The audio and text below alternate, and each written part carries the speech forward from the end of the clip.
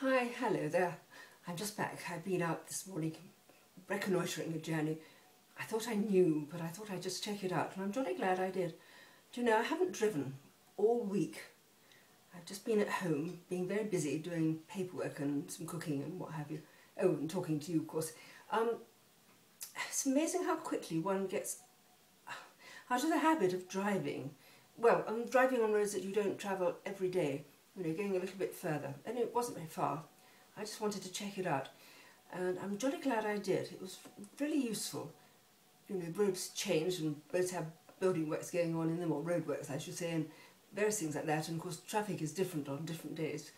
Not that it was heavy this morning, it wasn't, but anyway, I'm very glad I did it. And on the way back, which is an absolute bonus, I hadn't thought about this at all, I was able to call in at my favourite garden centre.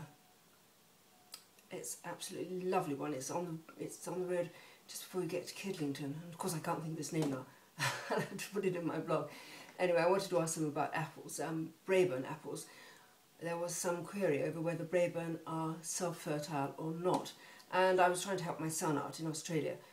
Mind you, of course, probably well, it's so different out in Australia, probably the apples, even the Braeburns, you know, react differently to their surroundings. So I think in Australia they're not self-fertile, and you have to have, if you want to pollinate two other trees, you have to have a third tree. You can't just have one and the other, because Bramleys are not, so they're not self-fertile. They need to be pollinated by another tree.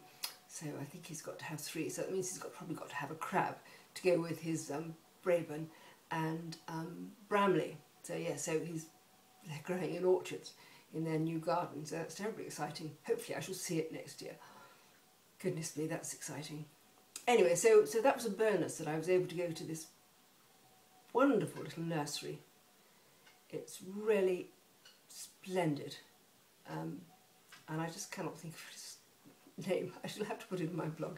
Anyway, so that was good. That was a good morning. And on the way back, also, I went to the Christmas market at Adderbury, and it was as lovely as ever. It's always glorious. They have lots of lovely things there, and you can have lunch and tea and coffee, and there's lots of people there that one knows. And one of my best friends was there selling her Christmas cards, so I bought all my Christmas cards today. So I have actually started getting ready for Christmas, which is rather good. It's the 1st of December tomorrow, isn't it? Isn't that amazing? I just, you know, we all say this every year, and it always comes round just in the same time. It doesn't come any quicker or any more slowly. It suddenly, I suppose because we put it off, I haven't started thinking about it. But I have actually done that. But anyway, now I've got some cards, so that's great. Okay, I'm waffling. Right, so rest of the day, well, I'm going to go and do some shopping, and then I'm going to do some cooking to fill the freezer, because it's getting, in fact, it's very empty. I've only got a few cakes in there at the moment, so it's very empty. So I've got to put that right.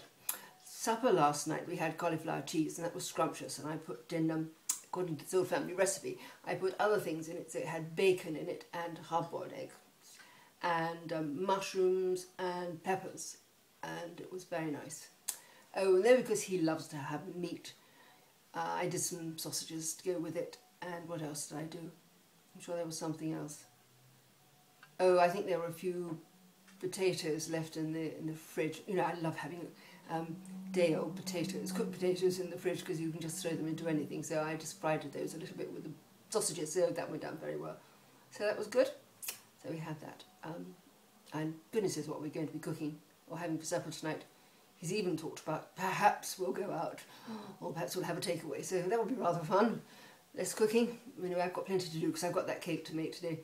And I didn't get around to cooking those apples and onions that I prepared yesterday, so I've got to do those. Okay, so, well, yes, what I was going to talk about today, I'll talk about tomorrow, so that'll be good. No, on Monday, I won't blog tomorrow, because it's Sunday and we're going out for this birthday lunch, so there'll be lots going on. So I'll see you on Monday. Have a lovely weekend.